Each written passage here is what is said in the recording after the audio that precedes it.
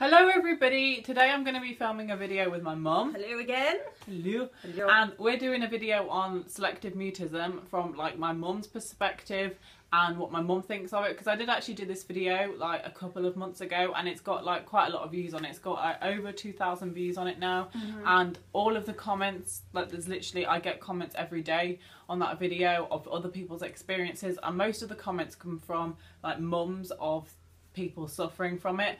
So we thought we'd make this video sort of me going through, and I'm going to ask mum like quite a lot of questions just so that she can talk about it. So I've written down a bunch of questions that I'm just going to ask her, and if there's anything that you want to ask in the comments or just talk about, then just write it down in the comments. But if you don't know what selective mutism is, then go and watch my video or just research it, because there's a very simple definition. Okay, so I'm basically going to be asking mum questions because obviously in that video I spoke about my own experience, so this is more about what mum thinks of it and that kind of thing. And I have done further research since doing that video, but basically I'm just going to ask some questions. Well, so yeah, I kind of suggested that we did this video, didn't I? Because when I watched Georgie's video on selective mutism, I found myself wanting to sort of add lots to it, you know. I thought I had a lot more to add to it, so yeah, and now's my chance. So let's kick off. So my first question is, when did it all start and when did you first like find out about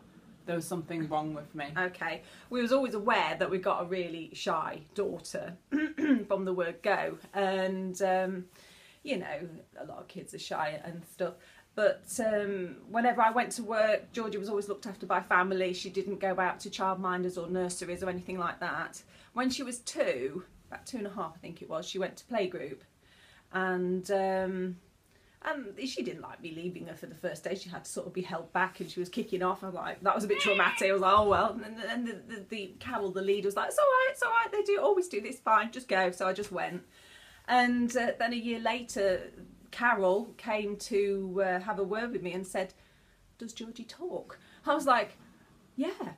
And I was like, absolutely gobsmacked. I was like, yeah, she talks all the time at home. She said, well, she's never said a word in all the time she's been here. I can't remember saying anything. And then I thought, oh Jesus, we've got a problem. And yeah, so that's when I became aware of it. Georgie was about, I'd say 3.5 at that point. Yeah. I can't remember saying a word. I think as I get older I've definitely got better, but slowly getting better. So I think in like that kind of age I didn't talk at all, but then eventually you kind of talk a little bit, and then now I'm pretty much fine. How did you feel at the time, and did you worry?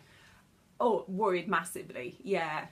Over the next couple of years it sort of was at the forefront of my mind every single day, and my biggest worry was how's she going to go into the adult world, and you know, how she's going to cope with job interviews and things like that. I suddenly saw Georgie having a very limited future, and that's not what you want for your child, is it? You want them to be out there and getting everything from life. And I just thought, my God, she's not going to work. She's not going to be able to leave home. You know, panic stations. So, but I'm fine now. Traumatic. I'm fine now. Yeah. With that kind of situation, I'm fine. I think I'm mainly fine with people I don't know, like complete strangers. I'm like completely fine with, because they don't know me. But I think if they've got a significance to me, like if I sort of know them but then don't, it's a bit more like awkward, because I feel like I need to be acting a certain way, or that I shouldn't do certain things, otherwise they might think badly of me. Georgie's whole demeanour would change from getting in the car at home on the car journey to taking you into primary school. Her face, she wouldn't just shut down, that's not what I mean, but she just looked totally different. She didn't look, sounds stupid, but she didn't look like my daughter. Georgie doesn't look like that, you know. And I do have a photograph downstairs, and that's what she looks like when she was at school. It's just like, well, that's not Georgie, because I don't know. This screen came down, and yeah, because it's just a moment of worry. She became a different person. But she always went to school. She never objected to going to school. She just got on and did it. Georgie always sang in group situations, you know, when yeah. You know what I mean? But I'm not good at singing. It's not because I'm good at singing. I'm really bad. But yeah, you would be happy there because everybody was doing it. But yeah. Did you know what was wrong with me or understand the condition straight away, or did it take a few years? No, I'd never heard of it before. It was, I think it was your reception year teacher who came out with the term selective mutism. and that gave me something to grab onto. Was that Miss Schofield? Yeah, it was.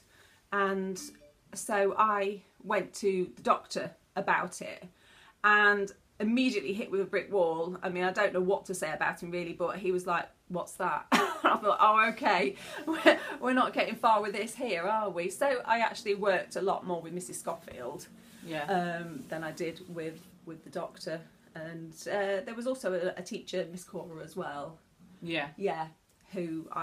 She suggested that I go in, not into the lessons, but go into school. And Georgie had the power, for want of a better word, to go and select 3-4 of the children from her class that she felt comfortable-ish with, to come out of class, and would sit and play a board game or something. And I was fine with that. Yeah. Still didn't say anything though, or a great deal. Yeah. But I didn't feel like, I can remember not feeling like scared. I just didn't really talk that much. And I feel like her classmates just accepted Georgie for what she was. I mean, they didn't tease her, I don't think, or bully her, or they just accepted that Georgie was really quiet and just got on with it. And I think the children she selected to come out of class with, they just thought, cool. Let's go out of class. Yeah, brilliant. So, but not much came of those sessions, I don't feel. Yeah, no, nothing at all. No, there was no benefit to it. No. And my next question links in with that. It was, how did the school try to help? Oh, right. Yeah. Well, yeah. By liaising with me, basically. And Even though at the time I didn't know what was going on, and I didn't know what the reason for that was. And I remember Miss Schofield, my reception teacher, taking me out of one of my lessons and talking to me, but I can't really remember what she was saying, because obviously I was like 5 years old. I think you were probably a little bit older than that, because Georgie was showing a lot of signs of anger at home as well, and hostility towards me and her dad and her brother. And there'd be situations where Tommy would hurt himself and Georgie would laugh and think it was very funny. Yeah, but I didn't actually find it funny. No, but it was displaying signs of unusual behaviour, and we thought that can't be right, you know. But like, I wouldn't laugh because I find it funny. I'd laugh because the situation is a bit awkward. Georgie didn't know how to deal with it, basically, and that's how she dealt with it, by laughing. If somebody tells me off, I would just laugh. To be honest, she still does it. Yeah, I still laugh. Yeah, you still do it in awkward, difficult situations. Georgie will start giggling, and it took me a long time to get my head around that, because I just thought, well, you arrogant little thing. Just, hindsight is a massive thing, and if I could go back and do it all again, I would be so much more tolerant. Yeah, that's a question later on. Oh, sorry, we'll wait for that then. Yeah. And what was he on about? We was on about how did school... anger. When I was doing my research, apparently selective mutism, when a kid's at school, they're like really like don't say anything or don't talk. And it did say when I was researching about it that when they get home, often they are really like angry, and they have like anger problems because they're taking it out, or they're like feelings out on their parents. And I don't really know if that's true, because to me that sounds like they're almost like blaming their parents, but I think it's more of a fact that you just got all this like feelings inside, and you just like need to let it out. So it's yeah. And I have a lot of regret about that, because I think we could have handled her and the situation so much better, and I don't think we helped her selective mutism whatsoever, just by constantly getting on her case, telling her off, putting her in the porch. And but then what else can you do? And on occasion she got a smack, and I hate that. I really hate that. I wish I could just wipe that out of my memory, and I remember just sitting in the porch for like half an hour. Well, half an hour. I don't think it was ever that long, but... And someone come to the front door, and I'm like, just stood there. No, but what could you just... Yeah, but you can't, if your child misbehaves, you can't just let them get away with it. No, it was so difficult to know how best to deal with her. Then they're just going to carry on. All I knew was I've got a child who was laughing at me while I was telling her off, and I was like, oh my God. She's got to realise the implications of what she's just done, which was usually to Tommy or something, but... Yeah, or throwing things across a room. Also the laughing thing, when people would talk to me or they'd say hello or something, my instinct would be just to laugh, because I didn't know what else to do. Yeah. Well, it says here, what would you do to help? So what were the things that you would try and do that you thought would help? Oh, okay. Well, back then I thought, well, let's get her out in society, let's get her out in social situations. And the swimming lessons for a kick-off. And just... if we were going out, to bring Georgie and Tommy, of course, along with us, and just try and include them in the conversation, and just show everybody in the group, oh, this is what Georgie's been doing, and hasn't she done well? And I don't know, it's a difficult one. Just trying to get her to get out there. And when people did talk to Georgie, for me to shut up and let her answer. But A, that was really hard, and B, she didn't answer, and you know, that just created really awkward situations. So yeah, ultimately I would end up answering a question for her. Yeah. I think that pushing people into situations that are really uncomfortable isn't a good thing. Yeah, I'd do it totally differently. But now. I think pushing them into situations like just small things, like I don't know, like just normal situations, but making them know that they don't have to talk. And eventually, like, obviously I wanted to talk, but I felt too scared to talk. But eventually, when you start to get comfortable and you don't feel under pressure, that's when you'll just start to, like, feel more comfortable with talking. Yeah. And I think there's a real lack of understanding of the older generations in our family as well, of what Georgie was going through. She was just labelled shy because the older generation didn't have such terms as selective mutism in their day when they were growing up, that they just didn't get it. Or I think a lot of people don't understand like anxiety and that kind of thing, because a lot of people, well, not a lot of people, but some people don't like experience that at all, and they're like completely confident with most situations. And I don't understand how you can be completely comfortable with those situations. I just don't agree. I think everybody has some sort of anxiety in social situations at some point, just some more than others. And yeah. But I do think a lot of people don't understand it, and and because they don't understand it, it means that they think you're making it up, or that it's not as bad as you think it is. And the more you get out there and do this stuff, the better you'll be. But obviously, with selective mutism, it's on a whole new level. It really is. It's almost physical, isn't it? It's not. It's mental and it's physical, because you physically can't get those words out or express yourself. Because my dad used to have that too. Like, from what he's explaining, it's exactly the same as me, and it's just like you just feel like you can't talk. It's like, it's very strange, because like you want to say something, but you just like, your mind's telling you to not do it because you know that you're going to say it wrong, and you just in your head think, I'm going to say it wrong, I'm going to say it wrong. And then usually if you do end up saying something, you do say it wrong. Like, I end up saying it wrong for some reason. And then it just makes the whole thing worse. Yeah, and it's just this constant thing in your mind. It's like, don't do it, don't do it, don't do it. And then you just think, it's so much easier if I just don't say it. So it's not really a decision. How did I act at home compared to other places? Georgie was very much in charge at home. Not in charge of us, but she tried to be. She asserted herself all the time, and even now she's getting better, but Georgie can't cope very well when she thinks a certain thing's going to happen, and then we stick our oar in and say, well, no, actually that's not going to be possible, or we haven't got time for that, and she thinks, you know. Yeah, because I like to make a list, and I like to be organised, and I like to do things in my day that I know I've got to do, because if not, I feel really uncomfortable, because I feel like really stressed out, and I feel like I can't get my stuff done that I want to get done. Yeah, she's always been very structured, even with her play. Even as a child, she'd sit on the worktop in the kitchen and she'd organise my tea bags into lines or piles, or her building blocks were always colour coordinated and stacked up neatly, you know, things like that. And yeah, I felt at times Georgie was showing signs of Asperger's syndrome, you know. They did say on my research that often selective mutism and Asperger's can be like confused or like linked together. Yeah, and I did see the doctor again about this kind of behaviour, and it was a different doctor this time. And she was like, well, you know, a lot of children are like that. And she says, well, okay, I'll refer to the Children's Mental Health unit here in Lincoln. And that's when I thought, Jesus, is she really? I didn't want Georgie then to be going into life with all these different labels on her and to put her through. Yeah, because I think when you think there's something wrong, it makes it all worse, because you feel like that you need to act as if there's something wrong. Because you was about 7 or 8 at this point, and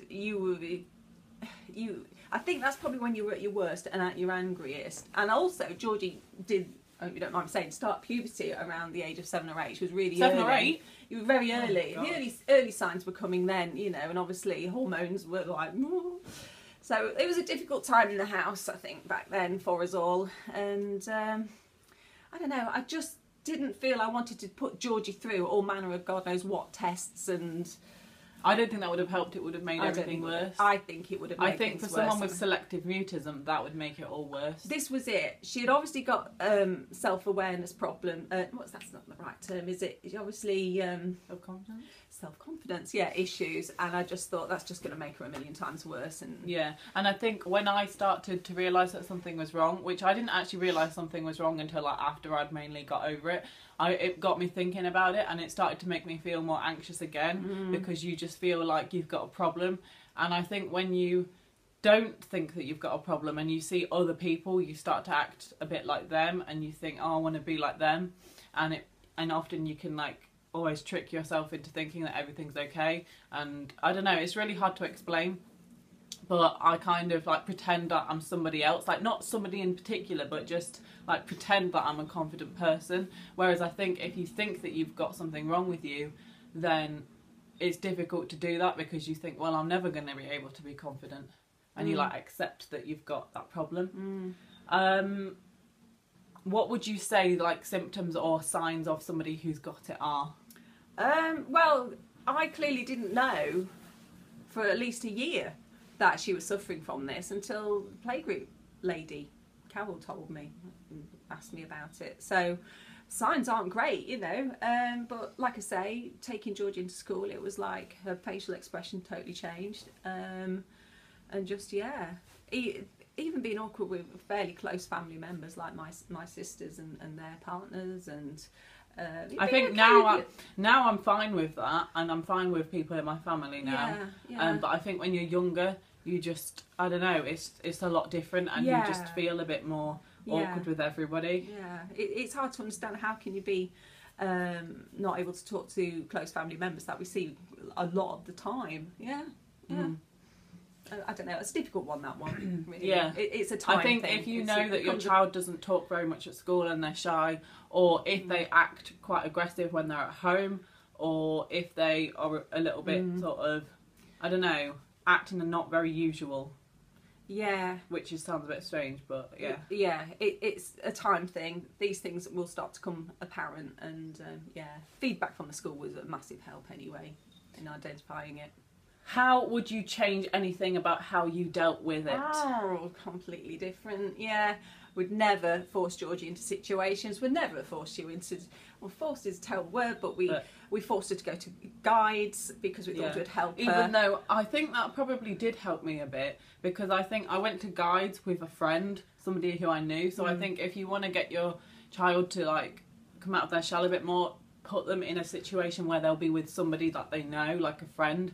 And guides was all right for me, and I think that would have helped a bit more. I hated taking her to the first session, but she was so excited when she came out of it. She was full of it. We're going to do this, we're going to do that, and I was thinking, oh yay! but yeah, the swimming thing, I knew at the time she didn't enjoy it. I didn't enjoy it, not because I didn't enjoy swimming, because I did actually quite like the swimming part of it, because it was very organised, and I liked the fact that they'd be like, okay, let's do 2 laps of front crawl, 2 laps of breaststroke, and I liked the whole organised part of that. But I didn't like the fact that it was like a really like anxious. I don't know why, but I always used to get really nervous for swimming, and it's probably because you know that there's loads of parents watching you, and you're also with children that you've never met before. That you don't really. But yeah, what I would do differently, I wouldn't put Georgie under any pressure whatsoever to speak, because now I know that she has done everything, not through my help, but through her own steam, through her own. Determination. I think you've got to like push them into like small situations, but where they feel comfortable with that situation, and eventually they'll come across like slightly uncomfortable situations, but they'll get over it. But if you push them into something really uncomfortable, they're just going to hate it. Knowing Georgie now, I think she would have put herself in those situations anyway. Yeah, well, I wouldn't have gone to swimming lessons. No, but you would have done it on a smaller scale in your own good time. Oh, but yeah, I would never pressurise it, and I'd never say to somebody who Georgie doesn't know, oh Georgie, tell this lady what you've been doing at school this week. I wouldn't say that, because she wouldn't have said anything. No. You know, and it just made the situation worse, putting pressure on her. So how do you feel about it now? Oh, I feel sad, because when I watched Georgie's last video, she said that she hated her childhood, and that's quite hard to hear. It makes me feel up even now, you know. I don't want Georgie to look back on her childhood with sadness, and it's starting to make me look back on her childhood with sadness, and look at photographs and, you know, think, oh, she was going through that, and, you know, I think family times are just sort of tainted by it now because she wasn't enjoying herself. I think I did enjoy family activities. I always enjoyed the holidays and stuff, and I do look back on holidays and I enjoyed them, but I think in the back of my mind I also know that at that time I would still be slightly anxious about situations, or I'd be still slightly anxious about knowing the fact I'd have to go back to school. Yeah, exactly. And I just have memories of just being constantly nervous, like every single day, worried like 7 months before something would happen or something, or it would come to a point where I'd finished doing something that was really like anxious, but then I would get anxious because I'd know that in the rest of my life there'd obviously be another thing that'd make me anxious, so I was almost getting scared of being scared. Yeah, like you'd worry for a whole year about sports day. I mean, that's it's just that, you know, I didn't enjoy it either, but yeah, I didn't worry for a full year. I just think, God, what a waste of a childhood, you know, spending all that time worrying. Yes, yeah. But it does, make me feel really sad. But I think Georgie's a stronger person because of it, and I think because she's overcome it, I really feel like the world's Georgie's oyster, you know. She's dealt with this. I feel like she'd deal with most things. So, yeah, I think she's doing great. What advice would you give to other parents? Ooh, don't put pressure on your child. Every situation's different, obviously, and yeah, just don't put pressure on your child to do things. Don't put them into situations, like I say, but also talk to your child about it. Talk to them about their feelings. Let them get it out. You know, I think we didn't talk about it a lot when we were younger. Probably me and her dad sort of whispering behind closed doors because we were worried about her and didn't want her to hear us talking about her, because I didn't want her to feel like she was this weirdo thing. Sorry, that's not a good word. Well, I didn't want you to feel like you were unusual or odd. But yeah, just talk to your child about it and ask them, what do you think would make you feel a bit more relaxed about things? I don't know, just communication. Yeah. Yeah. But like I say, each situation's different. Not every child or adult, even with selective mutism, is going to have the same experience as Georgie. So yeah, and I can't give advice to anyone. I can tell them about my story and how I like felt and stuff, but I can't really give advice because I think even now I still struggle. And my next question is, do you still recognise any times when I appear to be anxious or like shy? Yeah, definitely. When you know there's going to be people in it's usually in smaller groups, I would say. Where you know people are going to be there that you haven't met before. If it's a bigger group, then you probably, like a school open day or something, then you're not obligated to talk to anybody specific. But when you're in a smaller situation and you know it'll be weird if you don't say anything, it'll become really obvious. That's when Georgie gets uptight still. Yeah. I think sometimes nowadays I try and push myself to talk to people, and I know that everything's going to be all right. There's nothing that's going to like affect me, and that most days I'm completely fine with that, and most days I can deal with that, and that's probably why I feel like I've mainly recovered. But I think sometimes I just can't. Don't want to talk, and I just feel like I can't do a situation, like even now. Georgie's always able to say something now. Yeah, I can always talk. But I think what it is I still have that really anxious feeling inside of me, which is not very nice. She gets a little bit manic, I feel. A bit hyper before the event. Yeah, and I either get hyper because I'm excited about something, or hyper. She gets super manic when she's excited. It sounds weird, but when I'm nervous for something now, I talk a lot, which is the complete opposite. But I just constantly talk because I don't know. Prior to the situation, but when she's in the situation. But yeah, you are able to answer questions and make conversation now. So yeah. And the final question: anything else? Anything else? Oh. Anything else? Can't think. We seem to have covered an awful lot. I just want to say I'm really proud of you, Georgie, and I think it's made us closer as a family. And we do talk about a heck of a lot of stuff that I don't think maybe other families would do.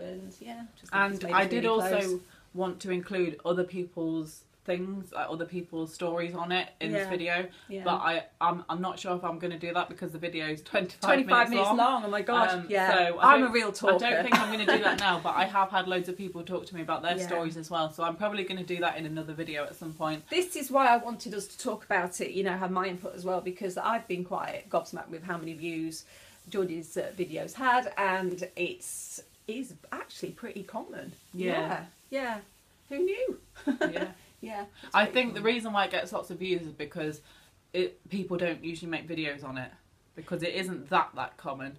But it is a recognised thing these days, isn't it? Yeah. And that's probably only really because people comment on the comment section. They message me on YouTube and they've messaged me on Instagram saying that they've seen the video, and then they send like a long paragraph about it. So I do want to do a whole video based on that, just so that I can talk about other people's stories as well, because their stories are kind of similar to mine but also kind of different at the same time, and some people do tell me how they got over it and all that kind of thing. I don't think people will actually really get over it, but how they manage to deal with it.